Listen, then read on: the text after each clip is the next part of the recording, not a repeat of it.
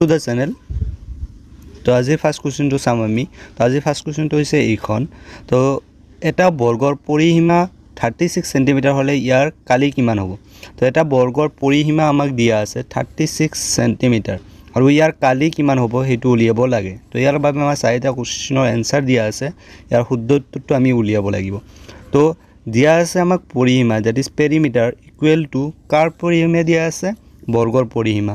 তো বৰ্গৰ পৰিসীমা যদি দিয়া আছে তো বৰ্গৰ পেৰিমিটাৰ ইকুৱেল টু কিমান হয় 4s আমাৰ বৰ্গৰ পৰিসীমা। তো এই ফৰ্মুলা অনুসৰি আমি কি লিখিব পাৰো? এইখিনি আমাক কি দিয়া আছে 36 সেন্টিমিটাৰ দিয়া আছে আমাক।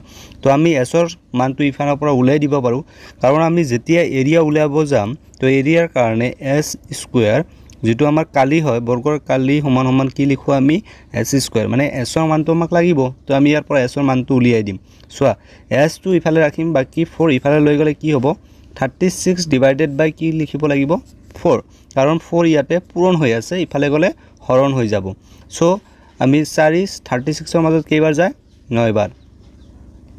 তো 9 আমাৰ s ৰ মান s ইকুৱেল টু কিমান পালো আমি 9। তো এই 9 টো আমি ইফালে বহাই দিম 9s কি হৈছে দুইবাৰ পূৰণ হৈছে। সো 9 কি হ'ব দুইবাৰ পূৰণ হৈ যাব ইকুৱেল টু আমি কিমান পাই যাম 81 that is meter square that is centimeter square not meter square. Here we have to write here centimeter square that all should be centimeter square. Okay, তো 81 centimeter square C নম্বৰ দিয়া আছে। C নম্বৰটো আমাৰ correct answer. তো next কোশ্চেনটো চাও আমি। তো next কোশ্চেনখন এইখন দিয়া আছে 24 টা মানৰ গড় 32। তো 24 টা আমাক মান দিয়া আছে 24 টা মান দিয়া আছে আমাক 24 টা মানৰ গড় কিমান দিয়া আছে 32 বুলি দিয়া আছে। তো 24 জন মানুহৰ যদি 32 হয় মানে প্ৰত্যেকজন মানুহৰে কিমান মান হৈ আছে 32 মানে প্ৰত্যেকটা মানৰে আছে 32 কৰি। তো যদি আমি প্ৰত্যেকৰ পৰা 6 বিয়োগ কৰো মানে প্ৰত্যেকৰ পৰা 6 মানে 6 32 ৰ পৰা যদি আমি 6 বিয়োগ কৰো তেন্তে গড় মান হ'ব নতুন গড় মান কিমান হ'ব 32 ৰ পৰা 6 বিয়োগ কৰিলে আমি কিমান পাই যাম 20 ओके 26 पालो है ना 26 আমি পাই যাম। তো 26 that will be our correct answer 26। তো 26 আমাক দিয়া নাই সো সি নম্বৰ দিটো 26 হ'ব লাগিছিল। তো 26 টো আমাৰ correct answer হ'ব যেটো সি নম্বৰ দিয়া হ'ব লাগিছিল not 25 that is 26 that is our correct answer। তো নেক্সট কোশ্চেনটো চাও আমি। তো নেক্সট কোশ্চেনখন এইখন দিয়া আছে 3 নম্বৰ কোশ্চেন। দুটা সংখ্যাৰ অনুপাত 4:5 হলে দুটা সংখ্যাৰ অনুপাত কিমান দিয়া আছে 4:5। তো 4:5 যদি প্ৰত্যেকৰে লগত 10 যোগ কৰা হয় প্ৰত্যেকৰ লগত 10 যোগ কৰিলে হিহতৰ নতুন অনুপাত কিমান হয় বুলি কৈছে 5:6। তো সংখ্যা কেইটা আমাক উলিয়াব লাগে। সোৱা 4:5 মানে 4/5 ৰ লগত আমি কিমান যোগ কৰিম 10 যোগ কৰিম। তো ইফালেও আমি 10 যোগ কৰিম। তো 10 যোগ কৰাৰ পিছত আমি কিমান পাই যাম 5/6। তো 5/6 পোৱাৰ আগতে আমি সংখ্যা কেইটা নাজানো তো সংখ্যা কেইটাৰ লগত আহে আমি 10 যোগ কৰিব পাৰিম। তো সংখ্যা কেইটা সাপোজ মই 4x আৰু 5x বুলি ধৰি ললো 4x আৰু 5x ধৰাৰ পিছত তো 4x ৰ লগত আমি 10 যোগ কৰিম 5x ৰ লগত আমি 10 যোগ কৰিম। ইয়াৰ পৰা x ৰ মানটো উলিয়াই দিয়া কেনেকৈ ক্ৰস মাল্টিপ্লিকেশন কৰি দিয়া এইখিনিত। তো ক্ৰস মাল্টিপ্লিকেশন কৰাতে কি হ'ব 4 into 6 কিমান হয় 24x হৈ যাব প্লাস 10 ইকুৱেল টু আমি 60 লিখিব পাৰিম। তো ইকুৱেল টু কি হ'ব 5 into 5 25x প্লাস 5 into 10 50 হৈ যাব। তো এতিয়া x থাকা এটা x সাইড কৰা তো ইফালে x 24x আছে ইফালে 25x আছে এটো ইফালে লৈ গলে আমি কিমান পাম 25x minus 24x। তো আৰু সমান সমানৰ ইফালে কি আছে 60 মাইনাস কি হ'ব 50 তো ইফালে প্লাস হৈ আছে ইফালে আহিলে মাইনাস আহি গল।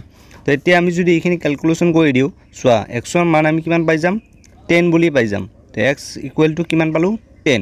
তো আমাৰ সংখ্যা কেইটা কি কি হ'ব সোৱা 4x আছিল 4x ইকুৱেল টু আমি কি লিখিব পাৰো 4 into 10 that is equal to 40 আৰু 5x 5 into 10 that is equal to 50। তো আমি সংখ্যা দুটা কি পালো 40 আৰু 50 বি নম্বৰ অপচনত দিয়া আছে। সো এইটো আমাৰ কারেক্ট आंसर হ'ব। তো নেক্সট কোশ্চেনটো চাও আমি। তো নেক্সট কোশ্চেন এইখন দিয়া আছে যদি এটা বাকচৰ দাঁতিৰ দৈৰ্ঘ্য 7 মিটাৰ হয় তেন্তে বাকচটোৰ আয়তন কিমান তো বাকচ এটা কেনেকুৱা ধৰণৰ হয় এটা কিউবৰ নিচিনা হয় তো ইয়াৰ বাবে আমাক কি দিয়া আছে 7 সেন্টিমিটাৰ ইয়াৰ দাঁতিৰ দৈৰ্ঘ্য বুলি দিয়া আছে 7 মিটাৰ বুলি আমাক দিয়া আছে তো এটা কিউবৰ দৰে যেতিয়া হয় কিউবৰ আমি আয়তন উলিয়াই দিলে হৈ যায় তো বাকচৰ আয়তন কি হ'ব বক্সৰ আয়তনটো কেনেকুৱা ধৰণৰ হ'ব L কিউব বা S কিউব আমি যিকোনো এটা লিখিব পাৰো তো L ৰ মান কিমান দিয়া আছে 7 তো L ৰ মান যদি 7 দিয়া আছে 7 টো কিউব কৰি দিয়া কিমান পাম আমি 7 into 7 that 7 cube equal to how much 343 7 cube equal to আমি 343 পাই যাম তো 343 metre cube that is our correct answer তো এই নম্বৰত দিয়া আছে এই number is our correct answer তো নেক্সট কোৱেশ্চন টো চাও তো নেক্সট কোৱেশ্চন খন এখন দিয়া আছে তো এখন ৰেল গাড়ীয়ে গুৱাহাটীৰ পৰা 11:20 যাত্ৰা আৰম্ভ কৰিছে তো 11:20 যেতিয়া যাত্ৰা আৰম্ভ কৰিব তেতিয়া কেনেকুৱা ধৰণৰ হয় তো 11:20 এইখিনিৰ পৰা যাত্ৰা আৰম্ভ কৰিলে ই তো 11:20 যাত্ৰা আৰম্ভ কৰিছে তো তাৰ পিছত ই যাত্ৰা আৰম্ভ কৰি 6:40 কলকাতা পালেগৈ হনা 6:40 কলকাতা পাইছে তো কলকাতাটো 6:40 পাব ইফালে তাৰ পিছত এই যাত্ৰাত সময় কিমান লাগিল মানে ইখিনি যাত্ৰা কৰাতে কিমান সময় লৈছে হেতু উলিয়ালে হৈ যাব সো আমি ফাৰ্স্টত ঘন্টা কেইটা উলিয়াই লম তো ঘন্টা আমাক ইফালে 1 ঘন্টা 2 3 4 5 6 ঘন্টা ইফালে ললো আমি 6 আৱাৰ্স তাৰ পিছত সোৱা ইফালে কিমান হৈ আছিল ইখিনি যাত্ৰা কৰিছে ন তো ইখিনিত কিমান হৈ আছিল 40 minutes তো 40 minutes ইয়াতে পালো তাৰ পিছত ইখিনিত আৰু কিমান মিনিট হ'ব 20 মিনিটত তো স্টাৰ্ট কৰিলে তো 1 ঘন্টাত 60 মিনিট হয় 20 মিনিটত স্টাৰ্ট কৰিছে মানে ইফালে পাই যাম আমি 40 মিনিট তো প্লাস 40 মিনিট হৈ যাব তো ইফালে 6 আৱাৰ্স আৰু 40 প্লাস 40 কিমান হৈ যায় 80 মিনিট তো 80 মিনিটক আমি কেনেকৈ লিখিব পাৰো 80 মিনিটক আমি 60 মিনিট প্লাস 20 মিনিট লিখিব পাৰিম আমি